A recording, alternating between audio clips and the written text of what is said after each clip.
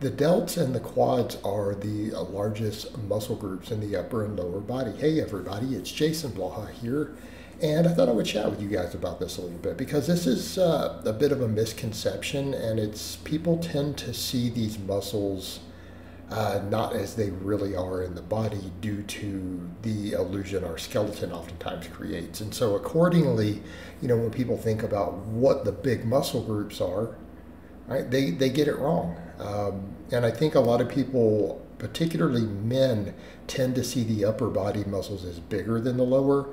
But the reality is, when cadavers have been looked at and averages have been taken, it's not even close. Like if you guys look at some of the studies, all the major muscle groups in your lower body are way bigger than your upper, and particularly the quads. So some people are like, oh yeah, glutes are just as big as quads. No, they're not. No, the quadriceps are the largest muscles in the body by such an enormous margin that nothing else is really close. Meaning like glutes are something like, I forget the number, like 60% the size of quads, and they're the second biggest muscle. And then calves are like right there with them, depending upon individual genetics there. And I think people, they don't grasp that because, again, they're not realizing it's just over a bone.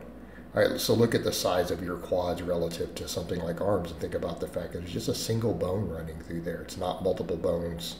It's one bone under there.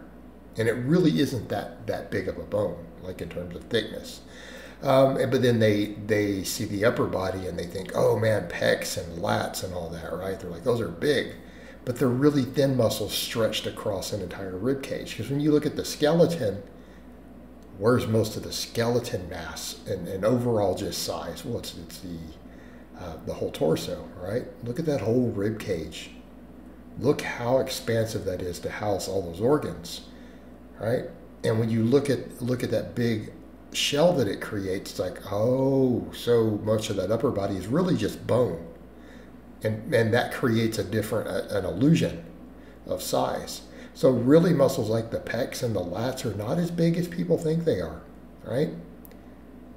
They're not as big as people think they are. So when we start breaking it down, it goes something like, in order, quads, glutes, calves, hamstrings. Okay, those are the biggest muscles in the body. Like nothing in the upper body really gets that close. No individual muscle. Now, there are a couple more muscle groups in the upper body and less total muscle mass. So again, there's more complexity to training it. But again, that is a misconception a lot of people have. They think that the glutes are actually bigger than the quads, and they're not. The quads are substantially larger. Okay, so what should this tell us from a muscle training priority? So if you're trying to gain as much muscle as possible, we're about to go somewhere with this.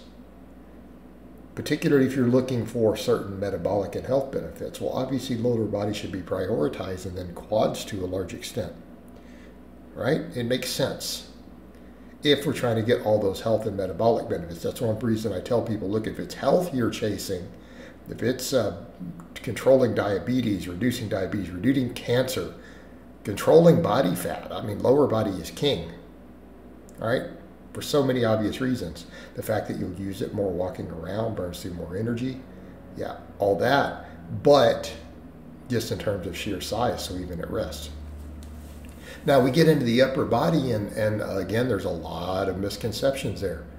A lot of people don't realize. So let's take the major muscle groups. We don't need to go into individual forearm muscles and all of that. So what do we have? Pecs, lats, delts, traps.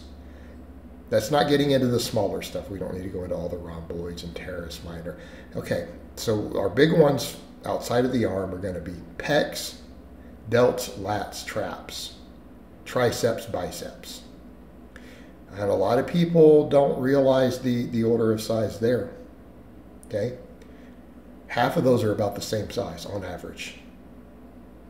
Give or take 10%, right? Roughly the same size. You know which ones those are? Actually, it's about 4 of them. Pecs, triceps, lats, and traps.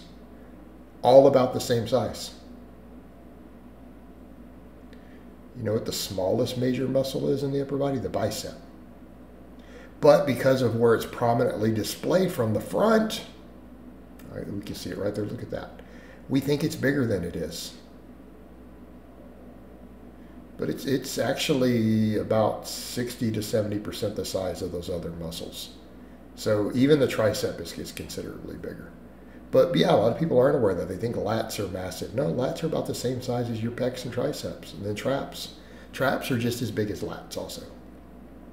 People will go, well, why it looks so expansive? Because they'll see my lats from behind. Because it's a thin muscle. It's a thin muscle that's spread over a large area. Okay, but in terms of actual size, it's really thin. So it doesn't look, it looks bigger than it is from the outside view. So then we get into the delts. Delts are way bigger. Now, again, people are looking at me right there going, I mean, I'm looking right there. Your pecs and lats are bigger than your delts. But the delt wraps all the way around, and it's thicker. So keep in mind the bony structures under there. And then when you see big delts on a bodybuilder, think about how much meat has to be there covering that whole little shoulder capsule. So when it's been measured, you know, again, in cadavers and in studies, there's more weight there. The delts, just like we're talking about the quads, the delts are considerably larger than all those other muscles. It's not just like 5%. It's something like 40, 50% larger. So your delts are bigger than your pecs, they're bigger than your lats. But again, the others are spread thin across the rib cage, right?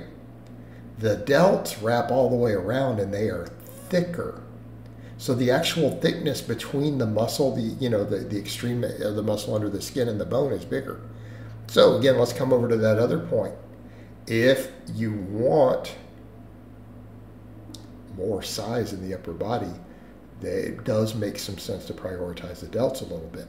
And interestingly enough, even though the delts are bigger, because people say, oh, the delts are a small muscle, they'll treat it that way. No, it's not. It really isn't. It's bigger than everything else in the upper body. But a lot of the movements that hit it directly have really good stimulus to fatigue, because a lot of we can get really weird angles that put it at leverage disadvantages. I mean, look how hard it is to do a lateral with a 20 or 25 pound dumbbell. But it's working all three heads of the biggest muscle in the body. Yes, we think of it as a side delt movement, but it really hits the front and rear extremely hard. More than enough to actually cause them to grow, plus the upper trap. But look how that little bitty lightweight, it's so hard to move it. Because we can't stack. Like, look at a bench press. Look how we can stack those leverages to our advantage. You're not doing that. So, something to think about from a stimulus to fatigue. How much muscle mass can you stimulate with some of the shoulder movements that we do relative to the weight being used? So again, if we're trying to gain as much muscle as possible, a lot of these delta exercises bring a lot to the table. All right, guys, but that's really all I have to say on that today. I hope it's been informative, and I'll talk to you guys next time.